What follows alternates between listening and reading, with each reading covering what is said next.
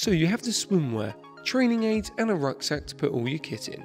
It's not normally until you get to the pool and you see other swimmers using kit that you either didn't think about or just didn't think existed. So join me, Shaun from Simply Swim, as I take you through the amazing journey that is our swim accessory guide.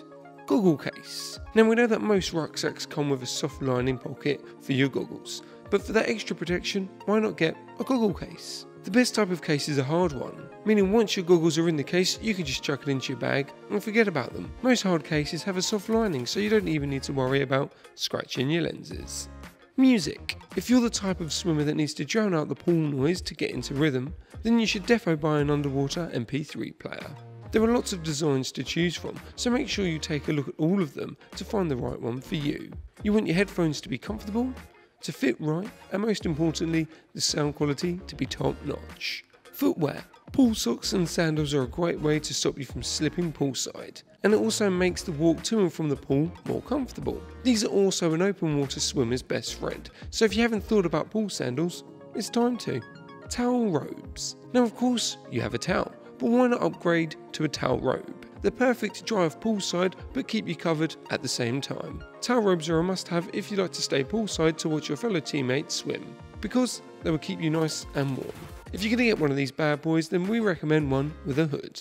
Cleaning accessories. It's all well and good using standard shower gel at the pool, but there are certain lotions, sprays and gels that have been designed for swimmers in mind. These types of cleaners help combat the smell of chlorine and general pool smell. They will also make your skin super soft and of course clean you. Also look at getting sprays for your swimwear. These will help condition and reduce the chlorine smell and other chemical damage.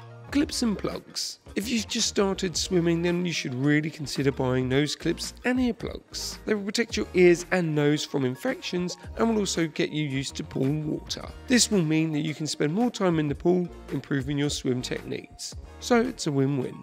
Watches. If you want to keep track of your timings, it's worth looking at stopwatches or wristwatches. Using these types of devices will mean you have a record of all your swims, telling you what improvements you've made, but also it will show you what you need to work on as well. Watches are ideal if you're swimming to improve your fitness. And there we have it, our swim accessory guide. What accessories do you take with you in the pool?